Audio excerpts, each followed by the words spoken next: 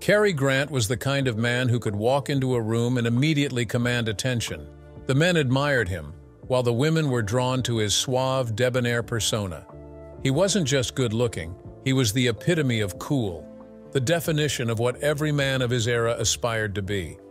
Cary Grant was, quite simply, everything. And it wasn't just his charisma that made him unforgettable. Grant's career was as glittering as his public image. He absolutely dominated Hollywood's golden age, earning a spot as the second greatest male star on the American Film Institute's list, right behind the legendary Humphrey Bogart. But here's the thing. Behind all that glamour, the million-dollar smile and the roles that made him a household name, Cary Grant's life was far from perfect. In fact, it was marked by a tragedy that started when he was just a child. Now, years after his death, his ex-wife has come forward, revealing the heartbreaking truth about the struggles he faced behind closed doors. And in this video, we're going to break it all down for you. Cary Grant's childhood was nothing like the polished, elegant image he later became famous for. To put it simply, it was a nightmare. Born Archibald Alexander Leach on January 18, 1904, in Bristol, England, Cary grew up in a tough, poor neighborhood where life was a daily struggle. His family barely had enough to get by, and the environment around him was rough, with many people turning to alcohol to escape their harsh realities. Unfortunately, the future star's father, Elias Leach, was no exception. Elias was a chronic alcoholic, his drinking habits eroding the already fragile foundation of the family. The young Grant was very aware of his father's addiction and the instability it brought into their home. Elias's drinking not only drained the family of their meager resources, but also made him emotionally and physically absent. When he was present, Elias was often unreliable and distant, a shadow of the father figure Cary so desperately needed.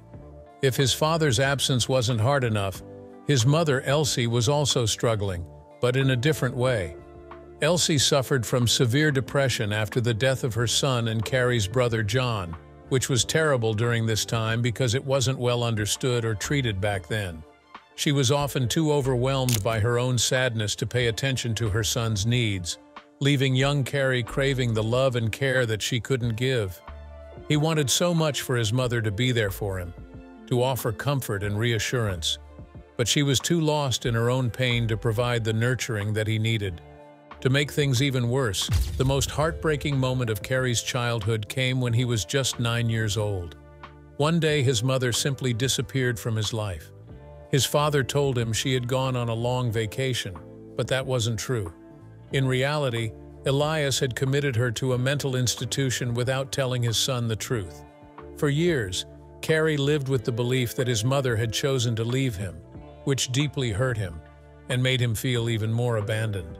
With both of his parents emotionally unavailable, Cary had to fend for himself. He learned to hide his pain behind a charming and confident exterior, a mask that helped him cope with the loneliness and fear he felt inside, even at such a young age. This mask would later become the suave, debonair persona that made him a Hollywood legend. But what no one knew is that it was born out of a need to protect himself from the emotional scars of his childhood. When Grant's life seemed to be falling apart, he found a glimmer of hope in an unexpected place. That place was the theater. Growing up in a chaotic and emotionally barren home, the theater became a sanctuary for him, a place where he could escape the troubles of his daily life and discover something that brought him joy. As a child, one of his few pleasures was attending pantomimes at Christmas with his father. Despite their strained relationship, these outings sparked a fascination with the stage that would soon become a lifeline for young Cary. It wasn't long before Cary began to spend more and more time around the theater. He became friends with a group of acrobatic dancers known as the Penders, or the Bob Pender Stage Troupe, and quickly found a sense of belonging that he lacked at home. This group offered him a glimpse into a world of creativity and performance, and Cary was eager to be part of it. He trained as a stilt walker and began touring with the troupe, finding in the theater not just an escape, but a purpose. Cary's love for the theater grew stronger with each performance, not just because he loved being on stage, but because it made him part of a community that appreciated him. At 13, he began working backstage in Bristol theaters, learning the ropes and immersing himself in every aspect of the theater world. He even found himself responsible for the lighting during magician David Devant's shows at the Bristol Empire.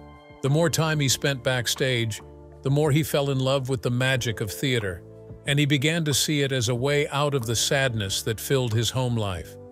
School, on the other hand, was another story. While Cary was capable academically, he wasn't particularly interested in his studies. He excelled in sports, particularly in the game of fives, and his good looks and acrobatic skills made him popular. But he was also mischievous, often choosing to entertain his classmates rather than focus on his homework. Cary's heart simply wasn't in school, and eventually, it ended up with the youngster getting expelled. Some said he was caught in the girls' lavatory, while others claimed he was involved in theft with some classmates. But there was more to the story. Cary had made up his mind that he wanted to leave school and pursue a career in entertainment. Just 3 days after his expulsion, he rejoined the Penders, fully committed to chasing his dreams. Around this time, Cary's father began working in Southampton, and as a result, he co-signed a contract with the Penders, ensuring that Cary would have a steady salary, room and board, and dance lessons until he turned 18. This was the beginning of his journey into the world of entertainment. After joining the Pender troupe, Cary's life began to take on a new sense of purpose. Performing pantomimes across the country, the youngster developed a physicality that would become a hallmark of his acting style: graceful, agile, and always in control.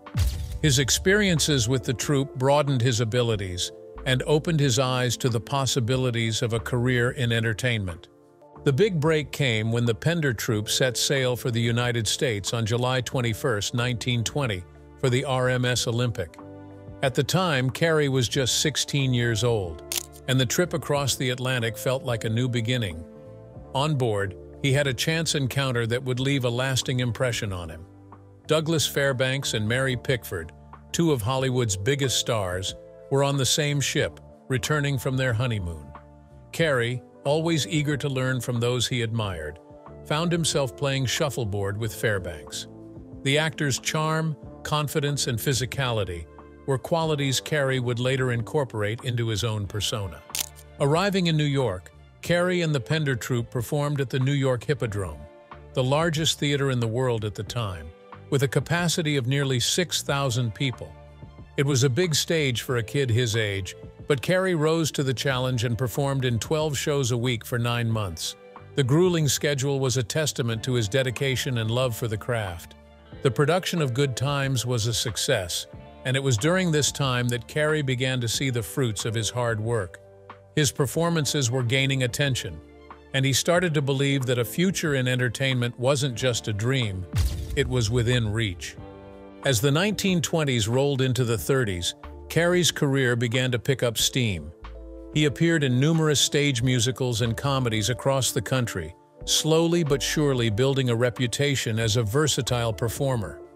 His big break in Hollywood came in 1932 when he signed a contract with Paramount Pictures. However, the studio executives felt that Archie Leach, his real name, didn't have the ring of a leading man. So they rechristened him Cary Grant, a name that would become synonymous with class, charm, and sophistication. Cary would later legally adopt the name in 1941, fully stepping into the persona that would make him a Hollywood icon. Cary's early years in Hollywood were spent in short films and low-budget features, but even in these small roles, he stood out big time. His performance as a wealthy playboy in Blonde Venus caught the eye of both audiences and critics, hinting at the star power that was beginning to emerge. But it was in 1933 that Cary's career truly took off, thanks to Mae West. She saw something special in him and chose him as her leading man in two of her most successful films, She Done Him Wrong and I'm No Angel. These roles catapulted Cary into the spotlight and established him as a leading man in Hollywood. While Cary appeared a bit reserved in these early films, he was quietly crafting the screen persona that would define his career. Audiences couldn't get enough of his suave demeanor and effortless grace, and he quickly became a sex symbol, the kind who was approachable and non-threatening. His unique speaking voice also made him stand out. Cary's attempts to rid himself of his Cockney accent resulted in a clipped, distinctive speech pattern that only added to his charm and made him even more memorable. By the time his Paramount contract expired in 1935, Cary Grant was no longer just another actor. He was a star. But unlike many of his peers, Cary didn't want to be tied down. He chose to freelance his services, giving him control over his career and the freedom to choose scripts that interested him. This decision allowed Cary to craft a body of work that would include some of the greatest films in cinema history. By the late 1930s and early 1940s, he had become one of Hollywood's most beloved leading men, seamlessly moving between comedy and action roles. Grant's screwball comedies, especially with Katharine Hepburn, made him a household name. In movies like Holiday and Bringing Up Baby, their chemistry was electric, with Grant's humor and timing shining through. Grant also found a perfect match in Irene Dunne, with whom he starred in The Awful Truth and My Favorite Wife. Their playful banter and on-screen chemistry made these films classics. But Grant wasn't just about laughs. He showed his emotional depth in Penny Serenade, earning his first Oscar nomination. While Grant excelled in comedy, he was just as captivating in action roles. Films like Only Angels Have Wings and Gunga Din highlighted his ability to handle both danger and charm with ease. His collaborations with top directors like Howard Hawks and Frank Capra further solidified his star status. However, it was his work with Alfred Hitchcock that truly set him apart. Hitchcock saw a darker side to Grant that others hadn't tapped into. In films like Suspicion and Notorious, Grant played complex characters with moral ambiguity, adding a new layer to his on-screen persona. As his career progressed, Grant continued to take on roles that showcased his range. In To Catch a Thief, he starred alongside Grace Kelly in a glamorous caper full of clever banter. And in North by Northwest, he delivered a performance that perfectly blended suspense and humor, cementing his place as a Hollywood icon. Though Grant never won a competitive Oscar, his legacy in film is unmatched. His performances in movies like Mr. Lucky and An Affair to Remember remain timeless. Unfortunately, despite his iconic success and widespread fame in entertainment history, Cary's life behind the cameras was deeply scarred by the traumas of his childhood. These wounds were something he never fully shook off, and sadly, they continued to haunt him throughout his life. For much of his childhood and early adulthood, Grant believed his mother, Elsie Leach, had died after abandoning him. This was the story his father told him after committing Elsie to a mental institution when Grant was just 9 years old. For nearly 2 decades, Elsie remained in Glenside Hospital in Bristol, suffering from what was then diagnosed as mania and depression. It wasn't until 1938, when Grant was already a Hollywood star, that he learned the truth. A relative informed him that his mother was still alive, and as expected, the shock was profound. Determined to reconnect, Grant traveled back to England to find her. Their reunion was deeply emotional but also tinged with sadness. The years in the institution had taken a severe toll on Elsie, leaving her emotionally fragile and disconnected from the world. Though Grant did everything he could to support his mother after their reunion, moving her to a more comfortable living situation and visiting regularly, the damage had been done. Elsie never fully recovered from the trauma of her years in the institution and the prolonged separation from her son. For Grant, the absence of his parents during his formative years left a void that haunted him throughout his life, especially in his relationship. For one, he was terrified of getting abandoned by the people he loved, just like he thought his mom had abandoned him as a child. This fear stayed with him and affected how he approached love and marriage. Throughout his life, Grant tied the knot 5 times, but none of his marriages lasted. Each time, he hoped marriage would bring him the love and security he longed for, but his fear of being left always got in the way. His first marriage to Virginia Cherrill in 1934 ended in divorce just over a year later, with Virginia citing allegations that Grant had hit her. She also demanded a substantial weekly payment from Grant, which added to the scandalous nature of their split. Next up, his marriage to Barbara Hutton, a wealthy heiress, was a high-profile affair that faced its own issues. Despite their initial affection, the marriage ended in 1945 after 3 years. They were nicknamed Cash and Cary due to Hutton's immense fortune, though Grant refused a prenuptial agreement, aiming to prove his love was genuine. Their split was less acrimonious compared to others, but marked by public scrutiny and the complexities of Hutton's wealth. The actor's longest marriage was to Betsy Drake, but even this relationship faced significant strains. They married in 1949, and their marriage lasted until 1962. Despite a period of therapy that Drake introduced Grant to, their relationship deteriorated, culminating in a divorce. The breakup was noted for its emotional intensity, and it came after Grant's affair with Sophia Loren, which added to the turmoil. His marriage to Diane Cannon was also turbulent and ended abruptly. They married in 1965, had a daughter, Jennifer, but divorced just 3 years later. Their separation was exacerbated by a car accident that Grant was involved in shortly before their divorce was finalized. This period was chaotic, marked by legal and personal troubles that reflected their strained relationship. Cary's final marriage to Barbara Harris in 1981 seemed more stable compared to his previous relationships.